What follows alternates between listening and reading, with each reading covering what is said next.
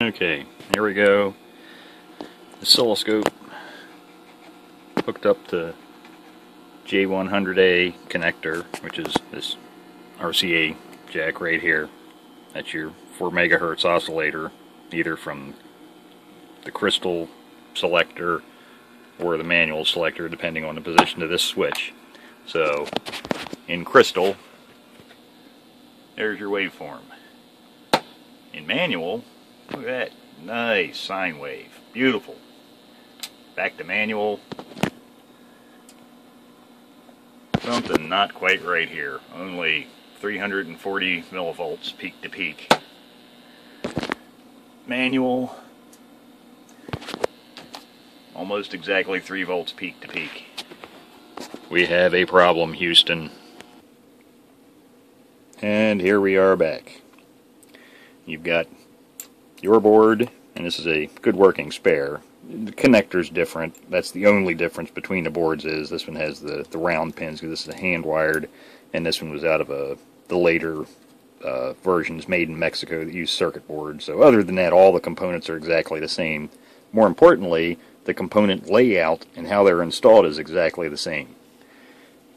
Notice this good board over here. See these two, actually they're not transistors, well they're transistors, but they're MOSFETs.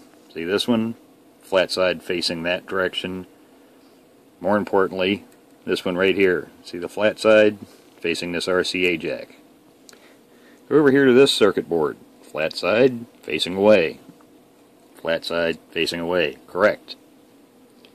Flat side facing away. RCA jack, flat side facing away. RCA jack, flat side facing the RCA jack.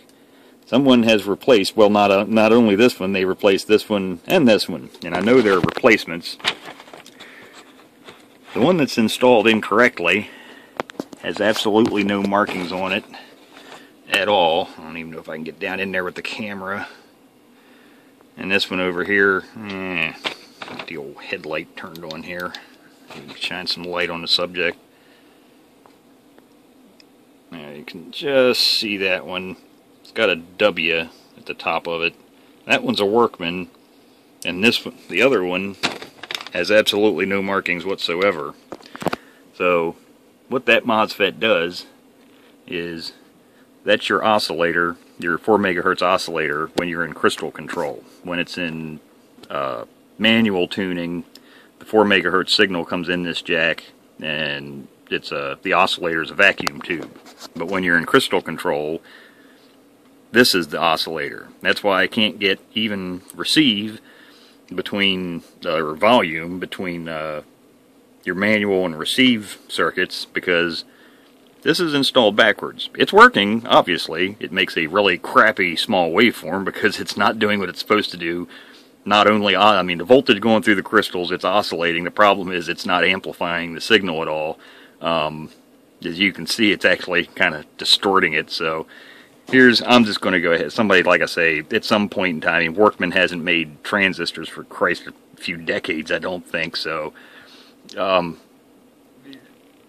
just going to go, I'm going to change this one. I'm just going to go ahead and replace this one while we're in here, because I know both of them have been changed. Yeah, I'm always leery of off-brand, rebranded transistors from Workman, because I've had problems with some of those older ones over the years. So here's a new pair down here.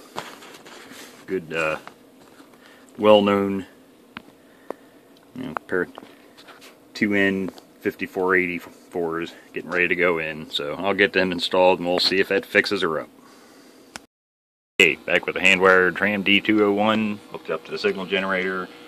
Channel 19, 27185, 10 microvolts input to the radio.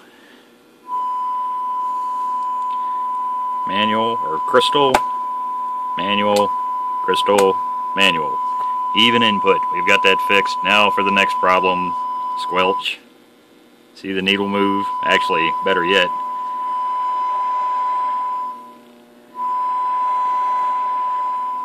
Volume affecting S-meter reading. Next problem.